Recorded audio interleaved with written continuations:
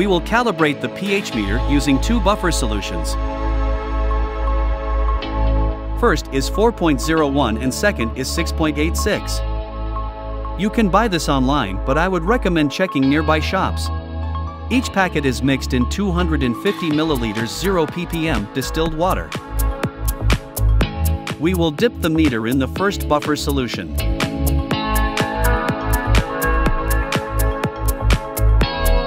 It's showing 5.9 after a few seconds.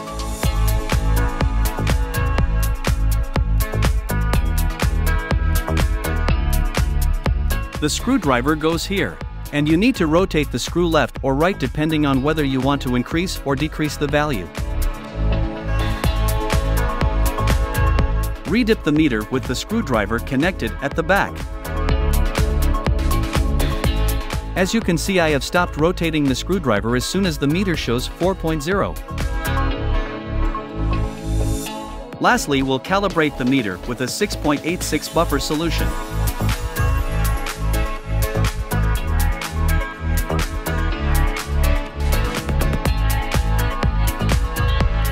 Rotate the screwdriver till you get a reading of 6.86.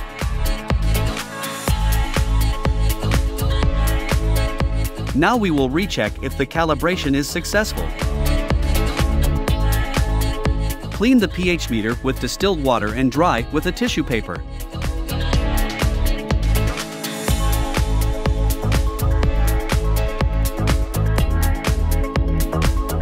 Redip the meter and wait for a few seconds. The reading is accurate, 4.0.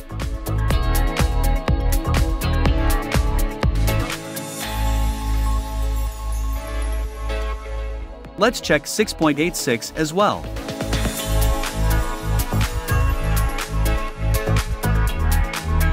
The reading is correct, and that is how you calibrate a pH meter. A very important tip: whenever you are immersing the meter, make sure you don't immerse above this point. It has to be below this.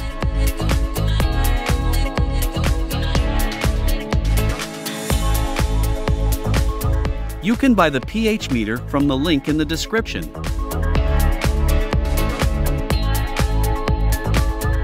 If you have watched till here, then please do like, share and subscribe. We will check pH of some of the most common liquids available around us. A point here, and there is not a major problem for home growers. First, we'll check the pH of mineral water. The pH is around 7.1 or 7.2. Second, we'll check pH of Coke. It is around 2.5 to 2.6. Third, we'll check pH of tap water. It is between 6.5 to 7.5. It's a foolproof way to ensure successful calibration. In the next video, we will see how to calibrate a semi-automatic pH meter in under 4 minutes.